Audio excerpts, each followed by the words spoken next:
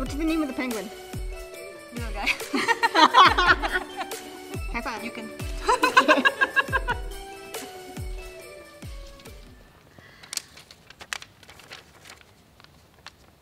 Tell us about your tradition for opening Christmas presents. Definitely you go first on this one.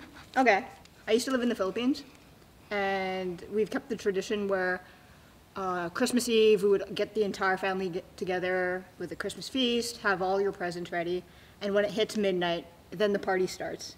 So then we like spend 2 to 4 hours unwrapping presents, thanking everyone, and just celebrating that day, and then head home and go to bed. That sounds cool. We might have a problem because we have very similar traditions, but I can make some little adjustments because, you know... Not on my behalf, don't do that. No.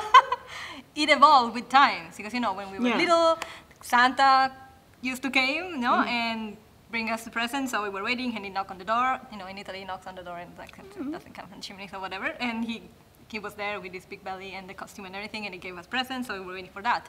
And then when we were, you know, growing up, then there were no small kids anymore in the family. We were still young, so we didn't want to be too late, so it was just right after Christmas. So we get together for a dinner, and with big part of the family, like at least 14, 15, 16 people. Yeah. That was the minimum.